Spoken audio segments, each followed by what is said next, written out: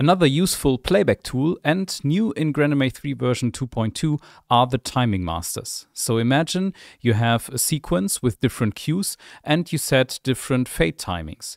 But now for some cues you want to adjust the fade timing right away in a live situation, for example. You can now use the timing masters. So what do? We assign a fader here in our playback window or directly at the console, and we have a look at the Masters tab. In the Masters tab, you can find the new timing section here. And if you unfold it, you will now find 50 new different timing masters you can use for different purposes.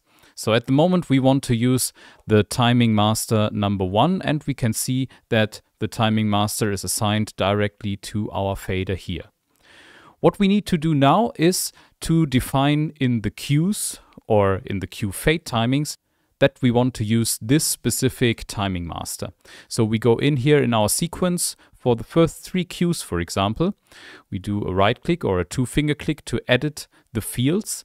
And we see here on the right-hand side the new master section, and we can define the timing number 1. Now the cues will follow and listening to the timing master here. So if we adjust the fade time directly in there, you can see that the duration changes according to the timing masters. Of course, you can also set timing masters differently for a cue in and a cue out fade. So there are many different purposes where you can use these timing masters to adjust your cue timings right away.